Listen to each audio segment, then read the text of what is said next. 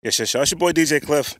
Back at it again. It's been a minute, man. Another episode of Klyph Notes. You know, where we get together and chop it up with people who are doing good things in their community.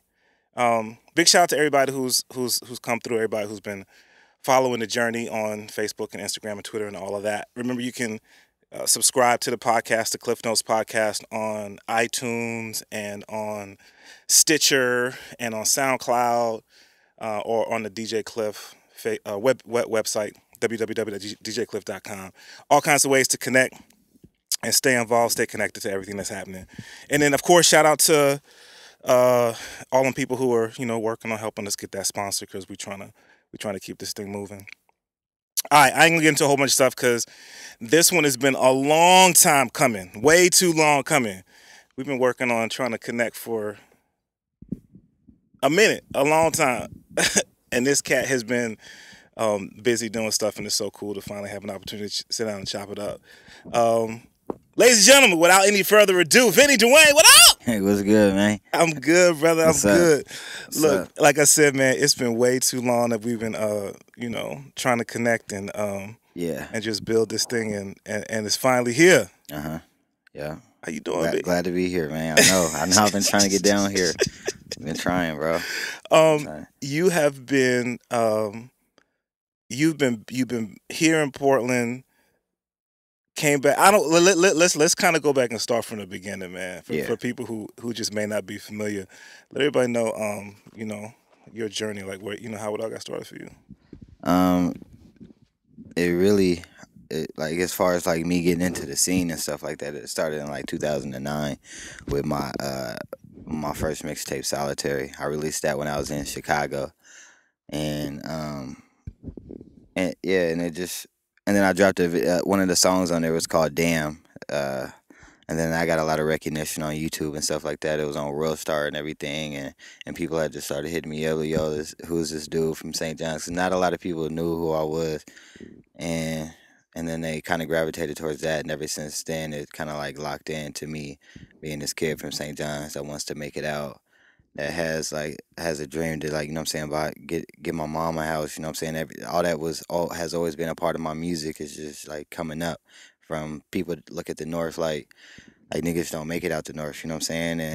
And I was trying to change they perspective on that Yeah. ever since, like, but it's always been that. Even before that project, I kind of started when I was like 13.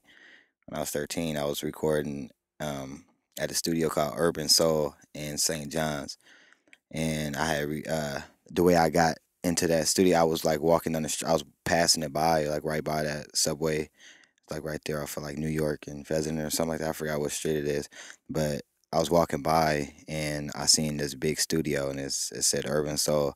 And I went in there and I seen my first like actual studio session with like a nice setup and everything. And then I went up to the engineer and I said, "What I got to do to get in here? Check me out. Y'all should fuck with me." And then so I spit on this freestyler, like I spit on this verse that I had. And then I think he seen potential in me. His name was King Sean, and he pretty much said, like, "What do you do every day after school?" And I was like, "Nothing. I just write music and stuff." And he was like, "Well, if you come in here and sweep up the garage, sweep up the whole venue, clean everything out in the studio, like 4 days a week, you know what I'm saying? I'll give you 2 hours of studio session uh, every Friday." And then that's kind of how I started. Then my first song was called St. John Soldier, and ever since then, that's when I was like taking music like super seriously. But I've always been rapping and stuff like that, even back when I was like 6 years old and stuff like that. But yeah, That's crazy, B. Chopping it up with Vinnie Dewayne, and it's funny because you've it's almost like you've had this this persona is not the right word, but like everybody knows who you were. Everybody knew what you were doing. Everybody, like, before the latest album dropped, everybody was waiting on the album, and you've done, I think, a really cool job of creating buzz for yourself, showing the skills that you have, but yet doing it in a way where you you were in the scene, but when you performed or when you put out music, it was very well thought out. hmm It was very well and then obviously very well received by people. Um, so you talk about writing since you were young. It's like you've been working on this process Yeah, through the years, which is dope. yeah, hell yeah. That's what's up, man. Chopping up with Vinnie Dewayne. So, um, sort of built your buzz here in Portland. And then you mentioned, you released music when you was when you was in Chicago. So how'd you get from Portland to Chicago? I got to Chicago on a full ride scholarship, the Gates Millennium Scholarship.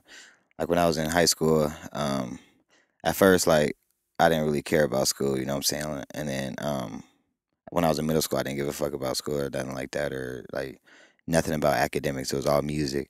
And then when I got to high school, I got a mentor. His name is Hanif Fazil. He does like a lot of equity work and stuff like that, and he's like super connected to like like making people realize what's really going on in the system and how the school system is all like we only serve a certain, you know what I'm saying, group of students, and the minorities are being left out and they're not being treated with the right, you know what I'm saying, like opportunities and resources that they what they need. And he's been always somebody that's been in my life since I was 13 years old. And when I got into high school, he was like I went to a camp called Step Up Camp, and he was just like, why not pursue your education while do music? You know what I'm saying? Like, why not go to school in a bigger city and shine there while you're doing music? So that's what I set out to do. I told myself when I was a freshman in high school, I'm gonna get into a big city. I'm gonna do music. I'm gonna get a scholarship. I'm not gonna pay for no school. And then I ended up getting a Bill Gates scholarship um, that pays for my education all the way up to my PhD. So when I was 17, I got that scholarship, and then from there I went to Chicago and just started, like, you know what I'm saying, grinding. I found an engineer out there. I was like traveling like to the suburbs to record with who I always thought was the best engineer. His name is Chris Barnett. Like, he's doing big things now. He was in his mom's basement, and he's been guiding me and helping me ever since then. And that's what took me out to Chicago. That's what the first leap was. That's craziness, B. Yeah. It's dope because there was an opportunity that presented itself, and you grasped it and took hold of it, Hmm. and are running with it, making it happen. The the next part of that though is that now you've come back home to Portland, Hmm. and you mentioned someone was a mentor, and they took hold and sort of showed you an opportunity, Hmm. and now you're doing the same thing. Yeah, I'm doing some of the same work, working with youth, at risk youth, for the same program for Step Up, and it's just another thing that feels right to me, because without those people that was in my life when I was in high school, then I don't know where I would be. So I want to make sure, like, it was hard. Today was my last day at work, and it was hard saying goodbye, and them seeing and me telling them like I'm about to go back to Chicago and pursue the music thing, and then them being supportive, like, go do what you got to do. This is your dream. Keep chasing that.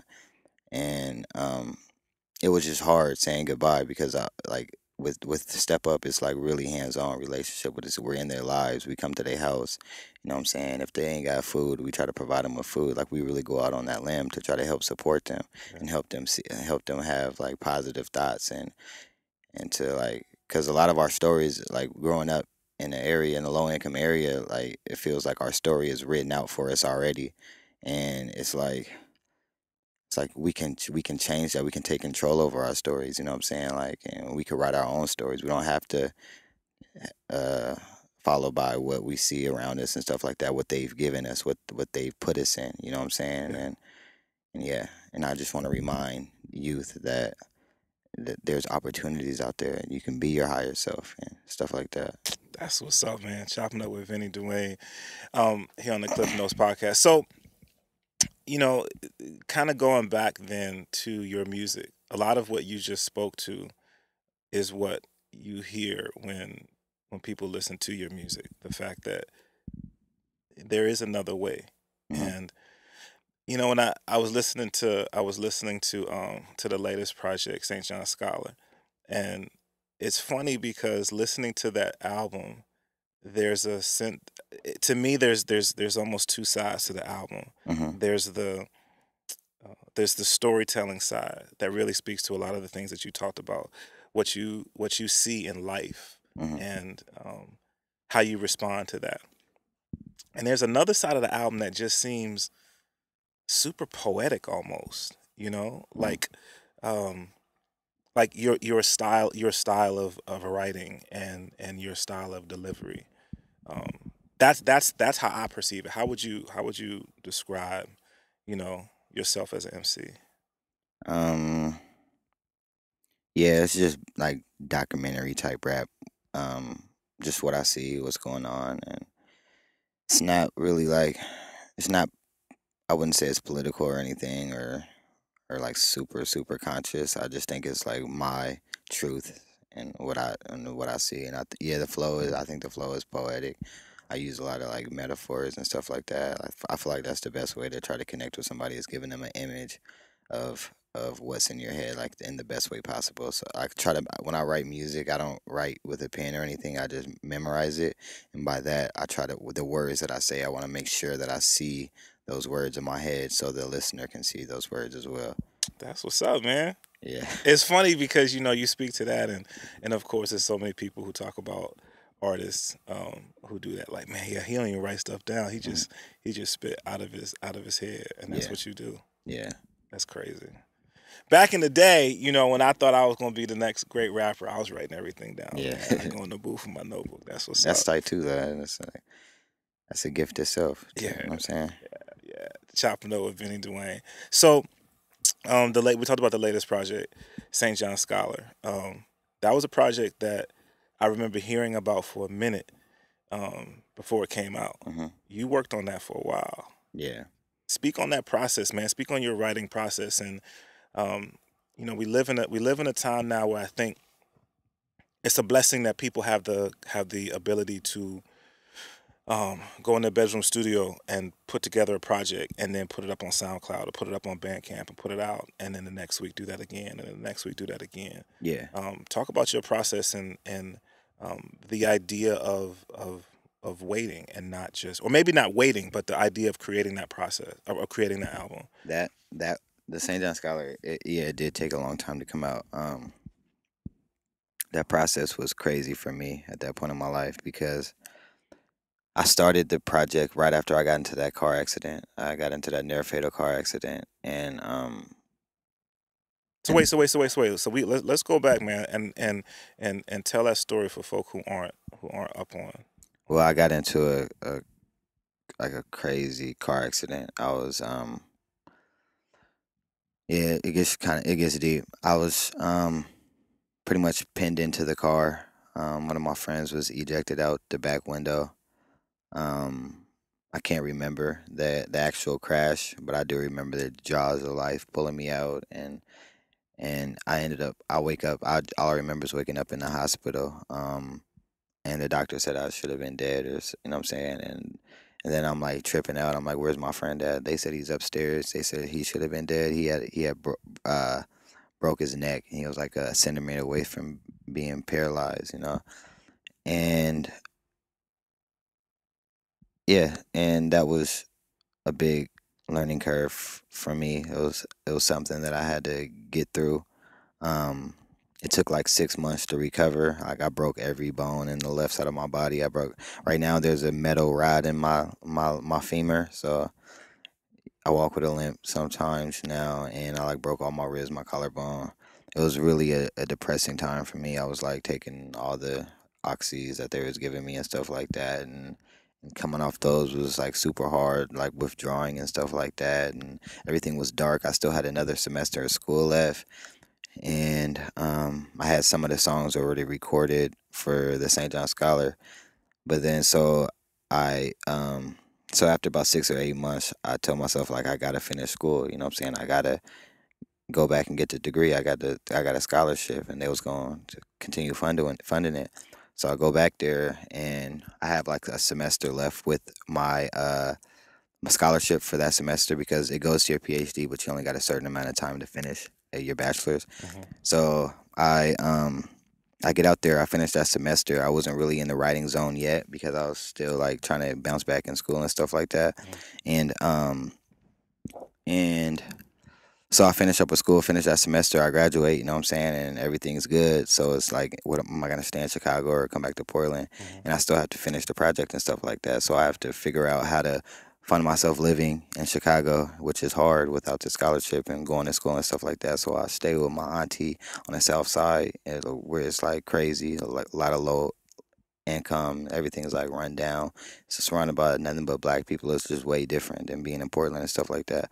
So I was going through like trying to eat, you know what I'm saying, get studio time, like going through beats and stuff like that. And I had already been promoting the album, you know what I'm saying? So I was already saying St. John's Scholar, St. John's Scholar.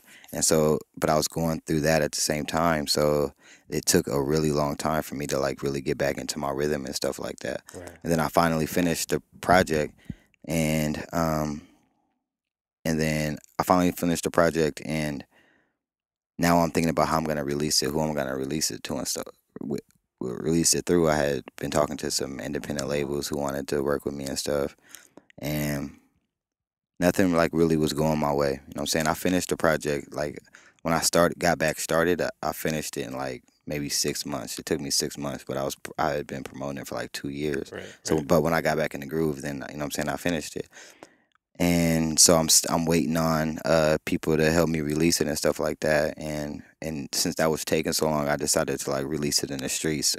Come back to Portland and release it like hard copies, do shows and do open mics. You know what I'm saying? Like sell the album on the streets just until I get somebody to help me release it, roll it out online and stuff like that. Mhm. But I ended up just releasing it myself after like 6 months of already pushing it and stuff like that. So that's what made it take so long. And yeah. That's what's up, man. Chopping up with Vinnie Dewayne. So the album is everywhere now. It's on Spotify. It's on iTunes. I mean, everybody can go in and copy and Title, support. yep. Title. Oh, that's what's up. Yep. Okay, okay.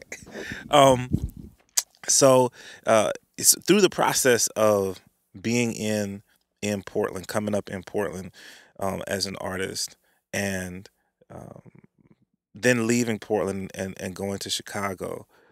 What was the what was the perception of hip hop in Portland? Like when you went to Chicago and people saw your talent and you Mhm. was like, yeah, I'm from Portland. Were people like you from where? Yeah, at first it's always like, oh, you from Portland? There's black people in Portland, you know what I'm saying? But but once they got to know me, they realized that, you know what I'm saying, it don't really matter where you from. If you a solid dude, you're a real dude, and you just be yourself, you know what I'm saying, then they gonna embrace you anywhere. Like you got cats in Chicago who are from like the suburbs and they trying to be like a drill rapper and shit, and they not respected by the drill rappers in Chicago, like because they not being themselves. But if you got a dude coming in from anywhere in the world and he being himself, they gonna respect that because you know what I'm saying, you just being you, and then they could feel that realness, you know what I'm saying? So it wasn't really about they kind of like labeled me as like Portland rapper, you know what I'm saying? But at the end of the day, they were still vibing with me and still rocking with me because I feel like the music was spoke to them. That's It what's spoke up. to them too out there. I got a lot of supporters in Chicago. That's what's up. That's what's Yeah. up. Um, it's funny because as I have had an opportunity to build with people in the local scene and even the perception of people in Portland, their perception of their own city has been I found has been interesting. And right now it feels like there is a it sounds almost corny, but almost like a new wave of artists who are coming up together and Yeah. supporting one another Hell yeah. in a really really large way, which is dope because I think when I first started connecting with people, there were a lot of established crews and people were kind of doing things on their own, but now you really see people kind of coming up together and supporting one another. So, as someone who is from the scene, in the scene, what is your perception of the scene in Portland as it stands right now? I think it is a different kind of feeling than what it was, you know what I'm saying, when I was like a kid watching it, you know what I'm saying? As a kid, it was like it kind of sounded like everybody was on a one certain type of wave, one certain type of like a West Coast California sound. You know what I'm saying? That's what I remember. But now I feel like it's a new type of be yourself. You know what I'm saying? Be a creative. You know what I'm saying? Like support each other type feeling. You know what I'm saying? and that's cool. That's cool to see, you know. So, no doubt, no doubt. And every year, I feel like there's something new that happens, that comes out, and there's always a lot of good talent, you know. People have been coming from like LA, been living here and stuff like that, and they bring in a new flavor here, and it's tight. It is crazy because there are established artists, people who have been making music for a minute and who have had levels of success in areas outside of Portland, who have decided to come to Portland and make Portland home. Yeah. Which is, I mean, and not put it on blast. Like, a lot of people don't even realize that they're here, but they've chosen to make Portland home, which I think is interesting. You know, whether it's because they feel they see that creative spirit here in Portland, or what it is, but people have really sort of gravitated to this area. Mm-hmm. You've done some collaboration on the album on St. John Scholar. People that people need to go check out the project because it's dope sonically. In terms of production, who did you reach out to for production on the project? Well, I have like a exclusive like production team that I worked with. Bob Wire, and they from North Carolina. Bob Wire and a producer named IP, who I've been working with since the project before that. It was since the very beginning, actually. Since Solitary, I've been working with them. Okay.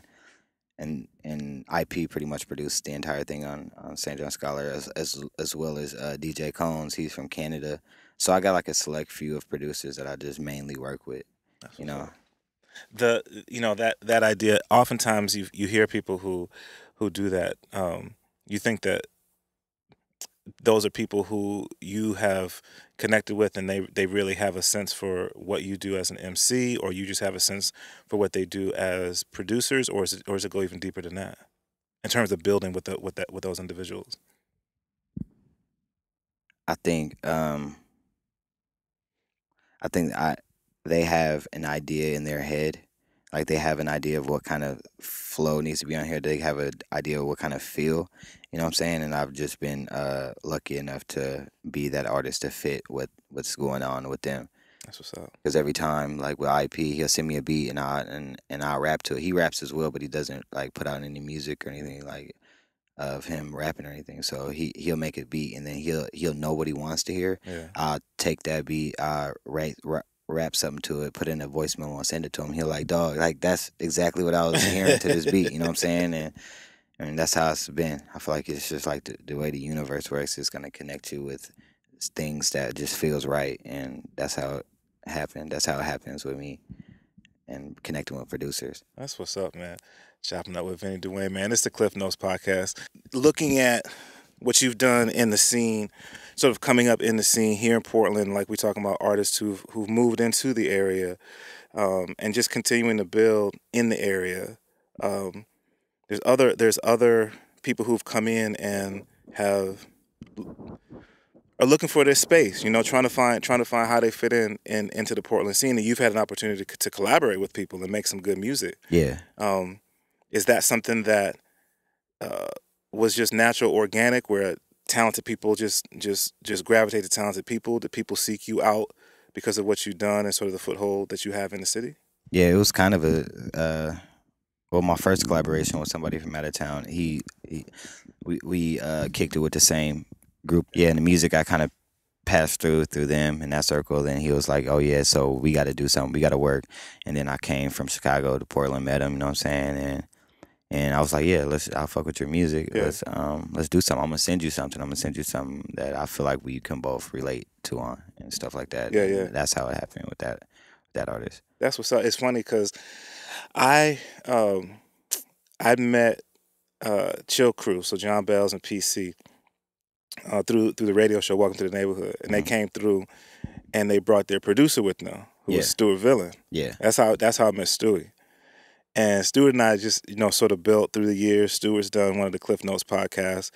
Good dude. And so then I had Stuart come through, and then he brought Trey Rudeau, and he brought Teaspoon, and so that's how I got to meet the Sore Loser gang. Yeah.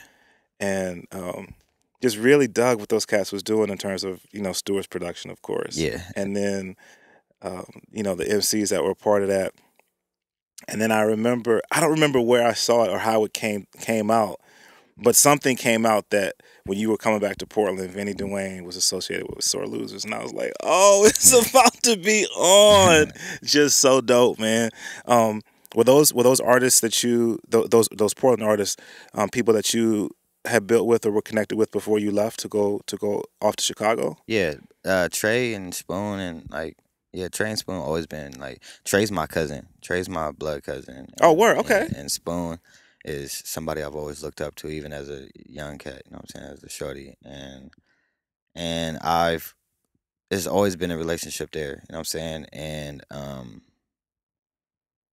they wanted me to join Sore Losers for a while and stuff like that. But Yeah. me, it's like I've never been somebody to join a group. You know what I'm saying? I've been in a group. Yeah. It didn't really work out too Yeah. well. You know what I'm saying? And like I even have friends in Chicago that's like it's blowing up right now, Right. and they wanted me to be in a group. You know Right. what I'm Right. saying? And I just never really. You know what I'm saying? Been like I've been always like a solo type of artist. I never felt like my story or my sound was like could be like put into a group or anything Right. like that. Right.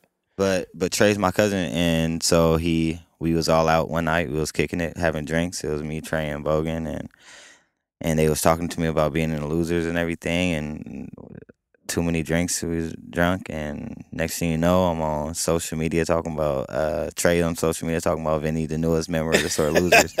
And then you know what I'm saying, from there I just took that and ran with it. And yeah, I'm not really like I don't rep a whole bunch of shit Right. besides like the North and where I come from Right. and my homies and stuff like that. So you don't hear me saying Losers or nothing like that. But those like I fuck with the Losers. And I It's your fuck with people. Trey. Yeah, Yeah. yeah. That's what's I up, mean, man. yeah, something like that. My people is in the North. You know what I'm saying? My people is my people, my family, Got you. and that's what it really is. That's what it means to me. Yeah. Yeah. Yeah. That's what's up, man. Um, there's a song on the project that you did with Mike Bogan, Easy. hmm Dude, it gets major rotation play on Yeah, Welcome to the I love Neighborhood. it. Yeah, I love that song. That song is so ridiculously dope, man. Yeah, Who did the production on that one? IP, Okay. North Carolina cat. IP, they grew up all terrain music. They grew up with they were all one it was a label and J. Cole was a part of that. word. Yeah. So they was all in North Carolina like years ago, you know what I'm saying, trying to come up and everything, and it was Bob Wire, uh IP, I think it was IP, uh Nerve Wreck is the big homie, you know what I'm Okay. saying? Like Okay. he's cool, you know what I'm saying? Shout out to Bob Wire and everybody. But yeah, it was all them. So IP comes up under like a J. Cole type, you know what I'm saying? And so yeah, that's where that flavor comes from. That's what's Yeah. up, man. The contrast between your delivery and Mike's delivery and the track is just so ridiculously Yeah. dope. Mike mean, did his thing on there. He really. Yeah. I mean, just his best verse ever. just super super nice, man. Yeah. Once again, I just had to tell you that's like I love that track beat. Yeah. It's so dope. I knew I like when I heard it, you know what I'm saying, when I made the song, when I wrote it, or wrote my and then with the hook is what made me say, okay, let me send this to Bogan, cause she from California or whatever, and you know what I'm saying, and I feel like it ain't easy for him to make that move. It ain't easy taking that trip, but you know what I'm saying, when you got hate, you know what I'm saying, I feel like he could relate to that story. So I was like, okay, I think Bogan can kill this shit. Me and Trey has been supposed to been doing something. Trey be like, send me something. I told Trey to send me something, but I don't ever feel like it's right. You know what I'm saying? I want it to be right. You know what I'm saying? So I sent that one to Bogan and he killed that shit. I know he could kill that. That's what's up, man. Chopping up with Vinnie Dewayne. Like so many like life, the way that life is. People make moves and things change and relationships rise and fall and like you mentioned, um, you're connected with cats and sore losers, some by blood, some just by relationship, hmm but uh, also there's there have been unfortunate circumstances where people just don't connect no more. Yeah. I think that, like I said, when I heard that, I thought, wow, like you and Mike get together, y'all could do some stuff. Yeah. That's what a lot of people are saying. Like Yeah. we had Shady 4 or 5, a guy from there willing to fund an entire project with me and Bogan. Like, you know what I'm saying? He wanted to like back it. Like, you know Yeah, what I'm saying? And I believe that. yeah, he wanted us to do an EP. So yeah, I like the sound too. It Yeah, was yeah, tight. yeah, yeah. Um, but that's not gonna happen. Nah, that's probably not gonna happen. I mean, yeah, it's probably not gonna happen. Yeah, It, yeah, just my morals and my values. That's just not gonna. I don't think that's gonna happen. I don't feel like he would want to do that, and I don't think I want to do yeah, yeah. All right. So just so people know, because I know people are like lined up waiting on that that. album to drop. Um, so the news dropped. I was doing the radio show this past Saturday night, and shout out to Brookfield Deuce. Brookfield Deuce came through, and he was Shout out like, to Brookfield. You know what I'm saying? right. Hell yeah, fuck with him. That's a good dude Fuck for with him. real. He was like, "Yo, Vinny just put word out, man. He's about to bounce." And I was like, "What you talking about, Hmm. man? You going back to Chicago, man?" Yeah, I got to. I got to. I've been like I always knew I was gonna go back to Chicago or LA or something like that, or New York. You know what I'm saying? Where Bob Wire at and everybody.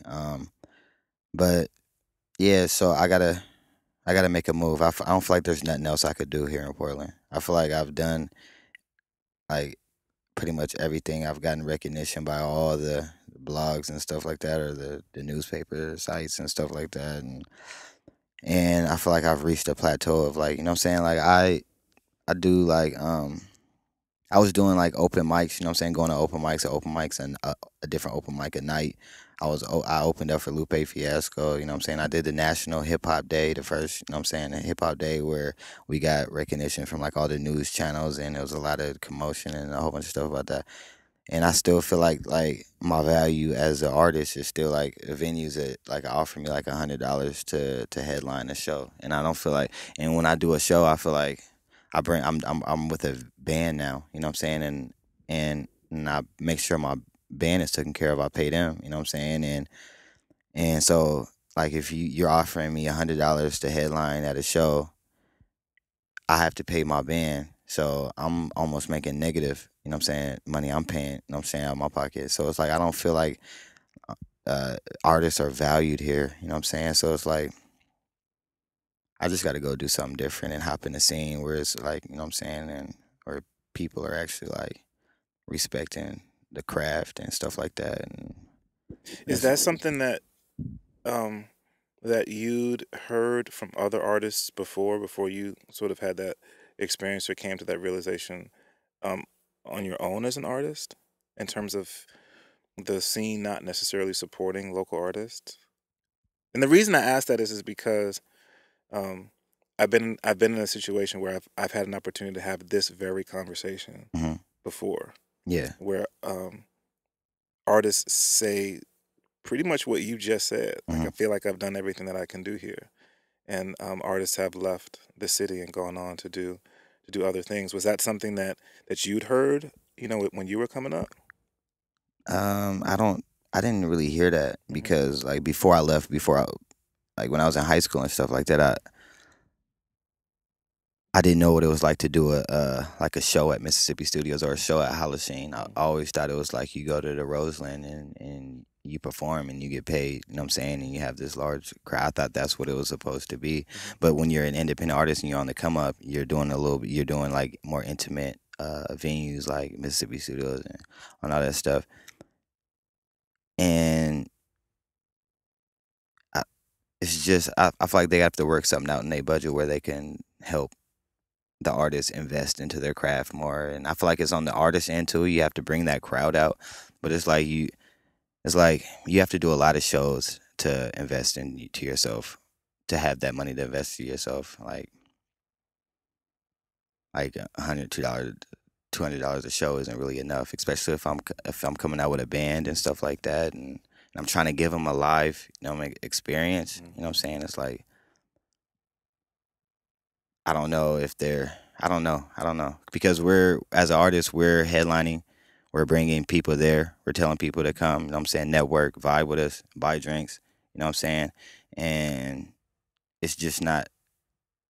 That's a lot on our end to support this venue, even though it's like love. You know what I'm saying? I appreciate, you know what I'm saying, the venues offering me a chance to give me that platform to, you know what I'm saying. But it's like there has to be more uh, to invest in future projects and stuff like that. We can't just keep bringing all of our people to your show and or to your venue and accepting such a small amount of money Yeah, yeah. because I'm Chopping up. really trying to invest. I'm trying to like, you know what I'm saying, work on this next project and Right, right.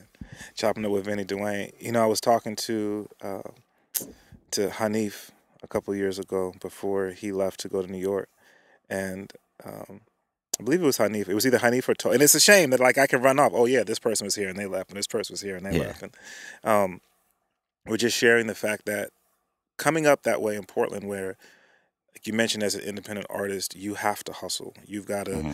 create your own promotional material. You have to promote your show. You have to, do all of these things as an artist. Then when Hmm. you go to a different city, you know how to do all that stuff. You know how to do a lot of the things that you would hire a promoter to do for you. Hmm. Did you have an opportunity when you were in Chicago at all to see where that would be of benefit for you at this stage, because you had to do all of those things before that?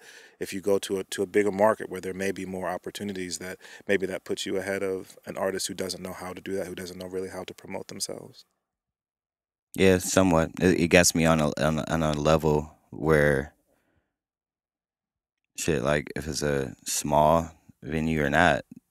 Well, yeah, I'll just have more experience. You know what I'm saying? I have a lot more experience and a lot of like I'm not throwing no shade at nobody, but when I feel like when I'm on stage, I feel like I have experience, and Right, that comes from me doing a whole bunch of shows in Portland and stuff like that, and having a lot of practice. So when I go out to Chicago, they say like he's from Portland, but he's giving us a show like he's up there with the best of the Chicago artists. right, right, right.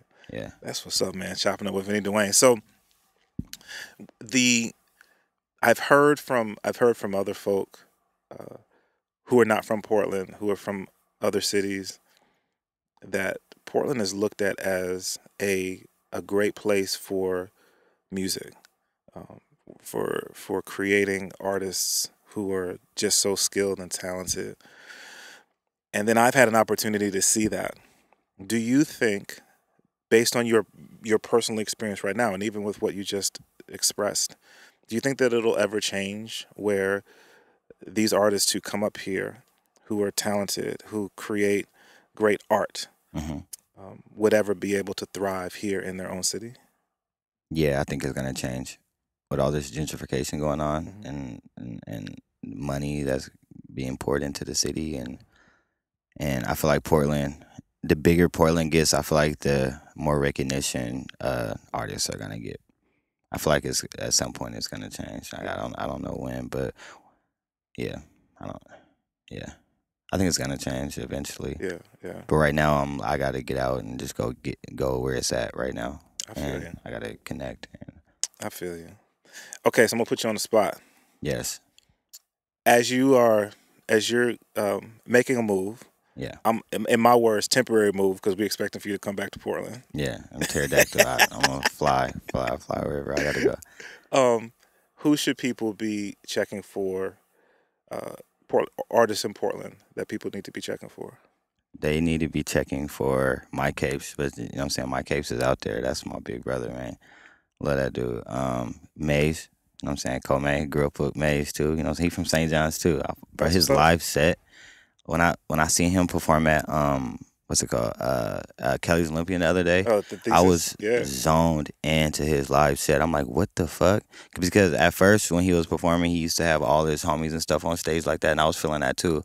But it was just like kind of seemed like crowded, and I didn't get to see Comay. You know what I'm saying? I didn't get to see Maze Chroma. Um, I've seen a group of people, kind of like Wu Tang type thing, which I'm okay with it. Right. But when I saw Maze by himself, and then he had his homies in the crowd, and his homies was singing his lyrics, and everything was raw hip hop. Yeah. He was like throwing free, like the beat a drop. He'd throw a free. It was Renee's birthday. He dropped the beat drop. He'd freestyle something, say "Happy Birthday, Renee." Right. Then the Right. beat come back in, and then everybody going crazy and stuff like that. And his demeanor and his just his whole presence, you know what I'm saying? I was really attracted to that, and I think Maze is gonna be something very special, Yeah. Yeah. very special. And he's a good dude. Yeah. Yeah, he's a good Funny dude. dude too. Humble. Yeah.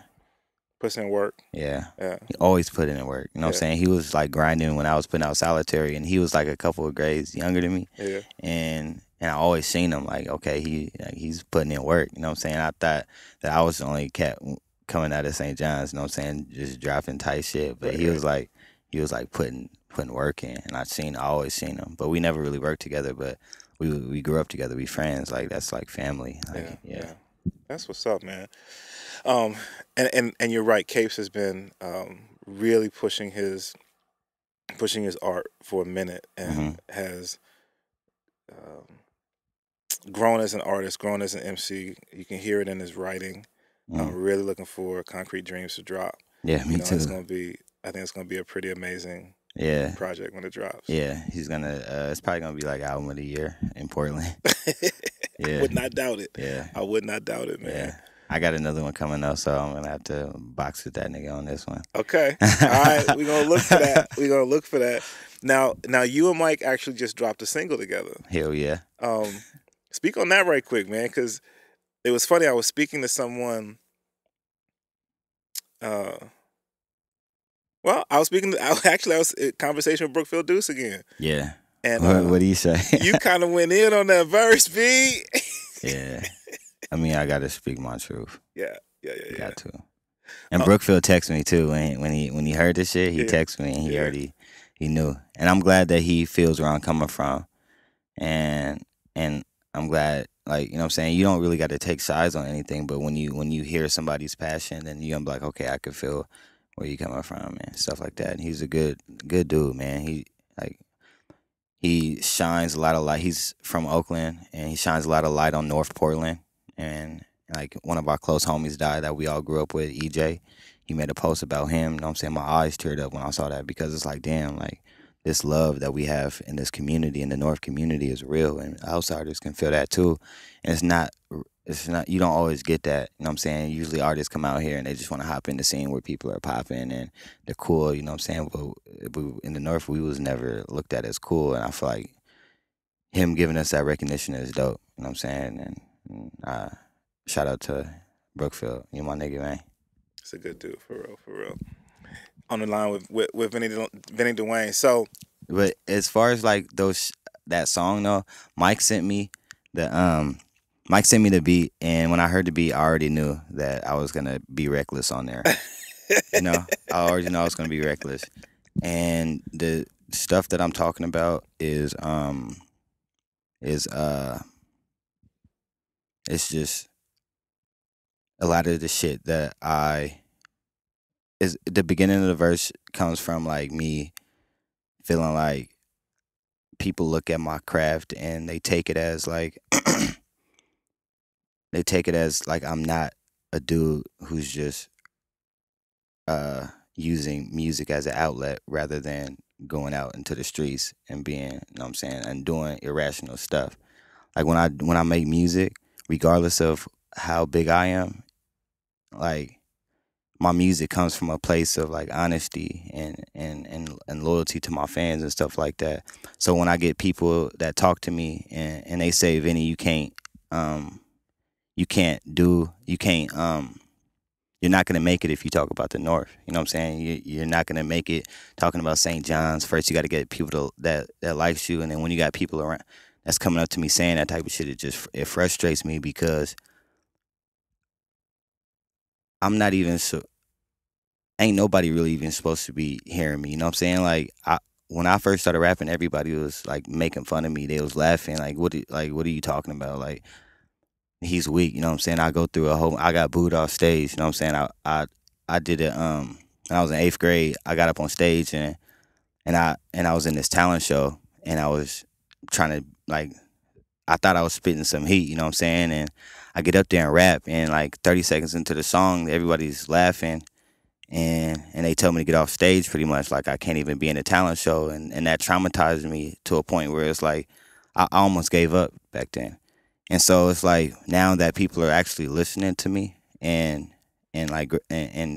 feeling that my music is genuine and it comes from a place of me just wanting to express myself, and to get people that says like things like you got to stop doing what you're doing pretty much to be accepted by the world. That frustrated me to a point where it's like, okay, I'm about to be reckless and speak how I feel. You know what I'm saying? And that's where that came from, the beginning of the verse. And it's like I'm gonna do what I do regardless. And if people gravitate towards it, then they're gonna gravitate towards it. I'm not trying to be liked by everybody. I'm saying I was never the cool kid. You know what I'm saying? I was everybody always looked past me, looked over me and stuff like that. And that's why I came off there, you know what I'm saying, on edge. Because it's like there's people out there, you know what I'm saying, like corny ass promoters that want to tell me how I should sound and they want to tell us that we ain't even close to blowing up, you know what I'm saying? And when and that is it triggers me because you don't know our story. You looking for numbers, you know what I'm saying? And you don't know, like, when somebody says you ain't close to blowing up, you never know that. How can you tell somebody when God how can you tell somebody if they don't know what God's plan is? You know what I'm saying? God has a different plan than everybody. Anybody could blow up tomorrow, you know what I'm saying? So it's not really about blowing up. It's never really been about blowing up for me. It's about staying true to who I am and trying to create a fan base and fuck everything else and bringing people together, you know? And that's why I came off on edge on there. That's what's up, though, man. And I applaud you. The one thing that I applaud you for is just that, being true to you. I think we live in a time as a people, regardless of what it is that you do, whether you're an artist or whether you're a civil servant or whether you're a parent, where there's a lot of peer pressure, Yeah. and people succumb to that peer pressure because the goal oftentimes is s- getting on, and I'll do whatever it takes to get on, Yeah. and whatever that means. And so I applaud you for being true to who you are and being true to your art. Um, and I think that as long as you, my opinion, Hmm. as long as you can continue to do that and, um, uh, just not get caught up in just trying to make numbers, Yeah. you will continue to grow. And your experience, you speak on your experience of having certain failures early on in your Hmm. career, and you didn't give up, and Yeah. you continue to persevere and hone your craft and hone your skills. So, you know, that's what's up, man. Yeah. Thank you. And that's a story to tell, again, going back to the work that you're doing with youth, Hmm. that whether they want to be an artist of any type, visual artist, recording artist, or whatever they want to do with their lives, that they're going to have setbacks, and you can be that living example of how, if you persevere, you can Yeah. get to where you want to be. Yeah. That's what's up, man. Thank And then just as a pure MC, from a pure MC standpoint, yeah, you kind of killed that verse, you. Good luck, bro. Good luck. uh, so you talked a little bit about working on the next project. What can we expect? You can expect it to come. I think it's gonna come this summer. A I word? think it's gonna come this summer. Yeah, Okay. we already deep into it.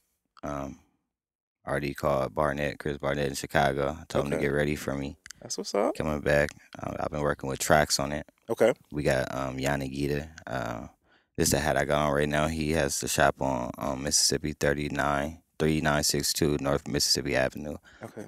Yanagita means like it's a Japanese term and it means willow tree Okay. and it's a family name and it's his brand that he's been rocking with for a long time. It's Mhm. exclusively his brand in there and I think it's dope. He's helping with the project. Todd, his name is Todd, and he's been a good support through everything that has been going on. Like he was there with me trying to release the scholar, and he helped me with my logo and stuff like that. And he's trying to brand me and help me out. It's kind of like an independent label type Yeah. thing, Yeah. but it's just off the love right now. And we just supporting each other. And he's been somebody I could look up to and ask questions and like. Well, I talk about different contracts that I get, like well, not contracts. People are throwing ideas out, like percentages and different things out there, and he kind of helps me with recognizing like what's good and what's not good and stuff like that. Right. And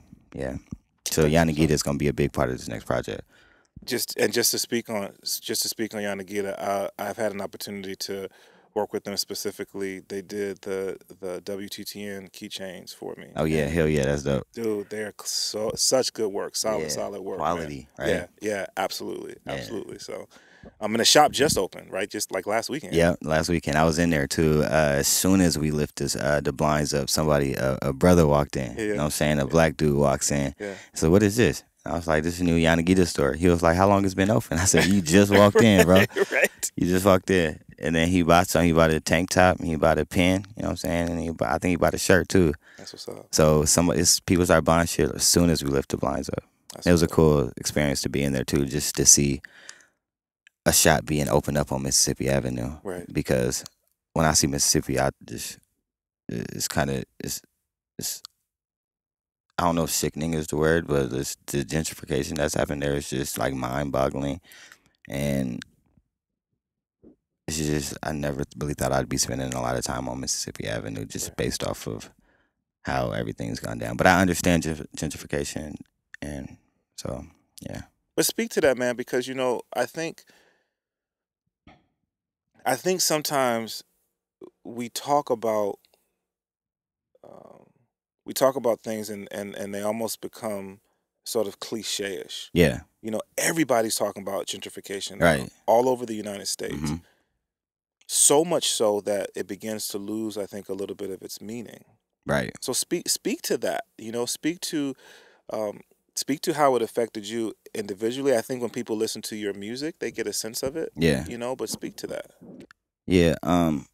It's affected me as a human being because my mom, who we grew up in St. John's, you know what I'm saying, and we grew up in North Portland, and my mom was renting from a landlord, and when I went off to school, the property taxes went up. So my mom was pretty much just paying that landlord. She was paying his property taxes, and as more white people move into the area, the value of that area is increasing. There's more demand. There's more it's the new spot that people want to take over. So since more people are moving there, the property taxes are going up. And so that moves my mom out. Now my mom stays in Southeast. You know what I'm saying? She had to go to. She started renting at another house in Southeast and stuff like that. And it keeps happening over and over again. White people are coming in. You know what I'm saying? Taking a house. It's like, how can you have community in an area where white people are coming in, staying there for a month, flipping a house, and then getting the fuck up out of there? You know what I'm saying? There's no community. So it's like people are just they're just taking and taking and taking from those who grew up there and had those relationships with everybody in the neighborhood and stuff like that. And that's how it's affected me. It's happening to all my friends and stuff like that. And sooner or later, it's all gonna be gone. You know what I'm saying? And but you are, by you building with the youth, by you being in the community, you're keeping that community growing, and you're educating people how to do that. I feel like the soul of it is there, and us that grew up there know what it is, what it really was. You know what I'm saying? So we're gonna automatically know when you hear North Portland, we gonna know what North Portland we talking about. We not talking about the folks coming in that's flipping houses and stuff like that. We talking about the community that was there. Right. So it comes down to a point where it's like, what's more important, community or yeah, stuff like, I don't know. Yeah, it's crazy. Yeah. No, I mean, it is hard to put into words, I think, unless you have that personal experience oftentimes, and what you've expressed is that's definitely a hard thing to deal with. You mentioned earlier, sort of when you were talking about describing your music, and you said as sort of conscious. Like, I look at it as like more than sort of conscious, like conscious. Do you feel like that has a negative connotation nowadays? Because I grew up in an era where there was, I gravitated towards conscious hip hop. Yeah. But you had so many different in my words, subgenres. There was a smorgasbord. So if you was into conscious hip hop, you could go listen to PE. You could go listen to Tribe. You can go listen to De La. If you wanted to hear something heavier, harder, you could go listen to Ice-T. You could go listen to NWA. You could listen to MC8. You know, if you wanted to, you just had those options. And now people say that it doesn't exist, and I disagree because I think it does exist, but you have to go digging for it now. But the average rap music fan. I'm listening. Let me take my shirt off. Yeah, My sweater. Not my shirt. Hold on. The average rap music fan doesn't necessarily see it that way. They don't realize that you have to, in a sense, you got to go digging for what you're looking for, what subgenre of music that you're looking for. So, as an artist who is gaining recognition, as an artist who's getting love, and we, you know, in my opinion, the average person who thinks of rap music doesn't necessarily think about, people want to turn up, people want to party, they want to have a good time, and yeah, that's a part of it. So, do you feel like that there's a negative connotation associated with conscious hip hop? There has been, and I feel like people are starting to make it seem like negative. But when I okay, let me just do it like this. When somebody says conscious rap to me, let me think of what I think of. First thing I think of Mos Def. I think of Talib Kweli. I think of Common. I think of Tupac. Even like I feel like I don't nowadays. Well, not even nowadays. When Biggie is conscious to me, you know what I'm saying? Anybody that's, I don't know. There's nothing. I don't think there's nothing wrong with just having an area of consciousness in your sound. I feel like everybody is conscious. I mean, I don't know. I think I don't really necessarily know what conscious rap is, to be honest with you. Okay. Yeah. No, I mean, that's deep. Yeah. That's deep because, again, I think I see the, in my words, crossover of music, crossover of genres, and then within genres, crossover of subgenres. And I think that there was a time where artists would be called out for, wait a minute, what are you making a song like that for? Like, that's not what you do. And I don't think that's the case so much nowadays. I think nowadays artists are comfortable being human on their records. Yeah. And none of us are always in the same lane in our lives. You know, we have good days, we have bad days. We want to have fun, we want to be thoughtful. And I think now artists are more conscious of that on their records. Yeah. In your opinion, as an artist, as someone who has a platform, do you ever worry about that being said, do you ever worry about, put this out there, how is that going to impact people? Not impact how people think about me, just how that's going to impact people. Yeah. Sometimes I do. Yeah. I have this song called like I have a song called I haven't released it. I just wrote it. It's called I Want to Choke This Bitch. And I feel like with the image that who I am out there now, I think it'd make people be like, what the hell is Vinny doing with this title on this song? But it's a storytelling song of me being in a relationship with somebody that was like, you know what I'm saying? It was a crazy relationship that I was in. And a lot of my friends and people know that I was in this relationship, and it was just crazy. And what came out of me on this song was like me feeling like I've reached the point of wanting to choke somebody, but it's kind of conscious, but it like, I feel like with a label, with a conscious label, you have to be politically correct. Sometimes I don't know, but then again, sometimes what is politically correct to what somebody's feeling. You know what I'm Right. saying? Right. And like I would put a song out like that, and people would be like, "Oh, he's being disrespectful towards women and stuff like that." And but it's just how I'm feeling and how, you know what I'm saying, like, even though like they call this, that's a lot of the stuff that I'm going to talk about on the next project with tracks. Is like, it's like people seeing me as a scholar. I've built myself up to be this scholar, but it's like I'm no, like, I don't have everything figured out. You know what I'm saying? I wild out sometimes. I say crazy shit on Twitter sometimes, and I'm not perfect as a human being. And when I say scholar, I mean, and what scholar means to me is um,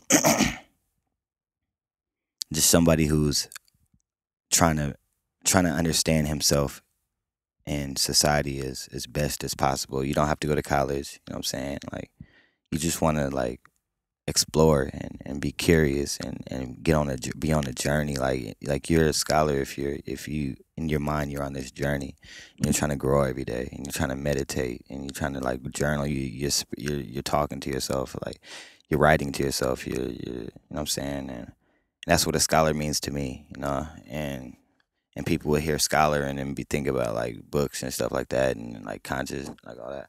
But what it really means is like it's a feeling type thing. It's spirituality.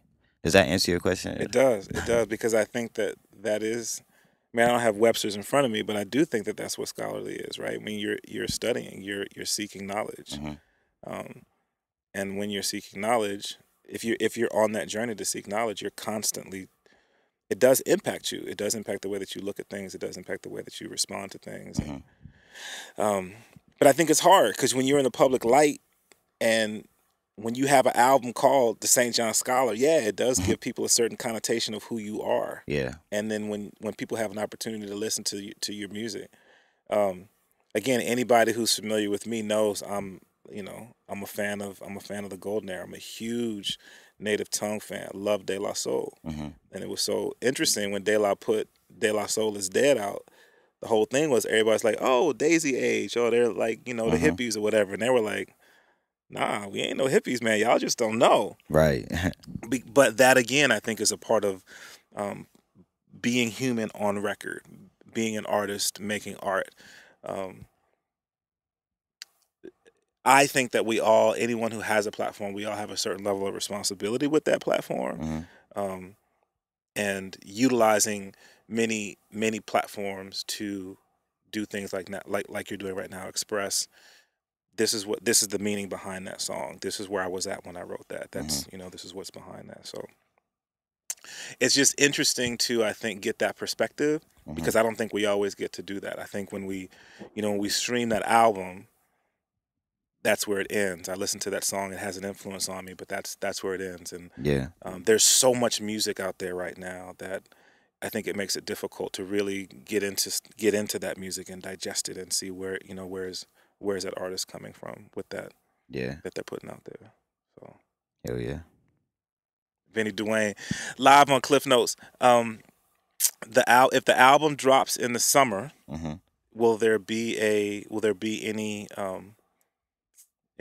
tour associated with that? I don't know. It depends on the situation that I get in right now. I don't know. Yeah. I'm gonna be in Chicago working. You know what I'm saying? And if anything comes up, if any opportunities present, so I'm gonna try to get on tour. That's what I want to do. Yeah. I got to get on tour. Yeah. I want to go. I want to get on a legit tour. You know, and if it's opening, you know what I'm saying, it's probably gonna be opening. But I just want to see what it's like to actually just get out there and be an artist. Yeah. For once, because when I was like, I've been back for a year and a half, and I've been working with the kids. You know what I'm saying? I've been giving to the community, and I've been there. Like any job that I do, I want to put my 100% in. Any job that I feel like it's a part of me, I want to give it my 100%. And I did that with Step Up, and I had that relationship with everybody, and now I want to give. And when I was in Chicago before, I was in school, so you know what I'm saying, I was barely a B student in college, you know what I'm saying? Yeah. But I made it through, Yeah. and now I had to give a lot of time to that, and music was kind of the second thing. Yeah. This next time around when I go to Chicago, I'm just gonna focus on straight music. You know Yeah. what I'm saying? And I'm gonna grind. I'm gonna get into the scene. I'm gonna connect with everybody that, you know what I'm saying. All my homies, them people, they come on to come up right now. I'm gonna connect with them. My homegirl, MB Lyrics. Um, yeah, Chris Barnett, who's the head engineer of Young Chops, Chop Squad Records. You know what I'm saying? So when I get there, I'm probably gonna be in the studio with like Chief Keef and stuff like that. But it's crazy. That's crazy. You know what I'm saying? Right. It's not really like you would just wouldn't expect it. But I'm pretty sure you're gonna see a Facebook picture with me and Chief Keef. But but yeah, I'm just gonna surround myself with the right people and like really pour my heart into this music. And in the next project, and me and Ty was talking about it like last night. We was talking about. I was telling him I want to name the project Duality. Mhm. Duality. And that's gonna and that's me. What I was just saying about being a scholar, they see me as like, you know what I'm saying, a lot of people see the positive guy, the scholar, you know what I'm saying? He got the full ride scholarship and he's got his head on straight, but there's this whole other side of me that I feel like that I want to express and I want people to understand because it's like I'm battling so many different things Mhm. like in my head, you know what I'm saying? Some days I'm the super positive guy and some days I'm off the Hennessy, you know what I'm saying? I'm just wilding out, you know what I'm saying? And I'm just not my highest self, but I'm in my environment and I'm around people that I love and grew up with, and I'm just being who I want to be, just being free. Mhm. Mhm. And it's hard to mask that all the time. But that's also why I'm isolating myself because I have to get away from that environment and I Yeah. have to focus on me. And through my experiences last year, I feel like I've gained enough like juice to put out the next project that I really feel. Yeah. Yeah. Yeah. That's what's up, man. Vinnie Dewayne on Klyph Notes. As folk who are listening to this, who are maybe in the Portland scene, who have a goal of trying to build themselves up and build up their career, what advice would you give them? You know, in Portland, I'm in Portland, and I'm trying to get on. Or people who are in the city who um, want to figure out how to make it a more receptive place for the hip hop community. You know, as an artist, what would be your recommendation? What can we do to sort of build on the Um, scene and take it to the next level? just get out there. Don't be afraid to take risks. Keep being creative. Find different ways to to get your stuff shared on the internet. And know your self worth. Like you know what I'm saying. Like if don't be paying everybody to get up on a show. You know what I'm saying. Don't be like. You know what I'm saying? Create your own shows. Get out there. Try to find a smaller venue. Bring your own crowd out. You know what I'm saying? And pass out your own flyers. Get out there. Put in the groundwork. You don't always have to open up for a hot artist to have a good show. And have a small, intimate one and own it. You know what I'm saying? And because a lot of these promoters are out here like shady to me, and I feel like they always trying to find a way to come up and take from you and make you feel less of an artist if you don't reach a certain amount of tickets and stuff like that. Don't fall in that trap. Like I feel like it's cool. I mean, I don't even think it's fuck that. I don't think it's cool at all. Do your own thing. Don't pay off promoters to open up for fucking whoever comes here. You know what I'm saying? Like just do it yourself and get out there. Take a leap. Take a leap of faith. You know what I'm saying? That's what's up. That's Yeah. what's up. Vinnie Dewayne on Klyph Notes. Yo, I always want to give folk an opportunity to let people know how to follow their path. So I know you do a social media thing. So let everybody know if they wanna connect with you on social media. What's the way to do that? It's at Videwayne, VDEWAYNE. I'm on Facebook too, Vinnie Dewayne. Um, yeah, Instagram, Videwayne, same thing as Twitter. Yeah, check me out, follow me. That's what's up. That's what's up. Any final words for your massive audience, all those Vinnie Dewayne fans out there? Um, yeah, just look out for the next project. Keep supporting, showing love. I appreciate it. I appreciate everybody that shows love on Facebook and stuff like that. You know what I'm saying? Check out the new record with me and Mike Capes. Yeah, that's about it. That's what's up. Hell yeah. That's what's up. Well, brother, like I said, man, it's been a long time coming, and it's really been cool. I mean, the things that I mentioned earlier, I mean, that's from the heart, man. It's been cool to see you put in work and do the things that you've done creatively.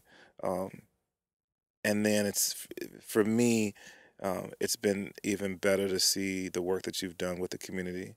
The fact that you came back to your home and gave back to the community just like folk gave to you, paying it forward like that. I think that's really, really dope, and I think that's one of the reasons that in my opinion, that you're having the blessings that you're having because you're feeding back into that river of positivity. So, blessings to you on your journey, and God willing, I ain't going nowhere. So, next time you're in Portland, we got a link for sure. Hell yeah. I'm gonna be back with the project too. That's what's up. Hell yeah. That's what's up. All right, y'all. Another episode of Klyph Notes, man. Follow my man Vinnie Dewayne all over social media. Look for the next project, and continue to support. All right, y'all. Until we meet again. Peace.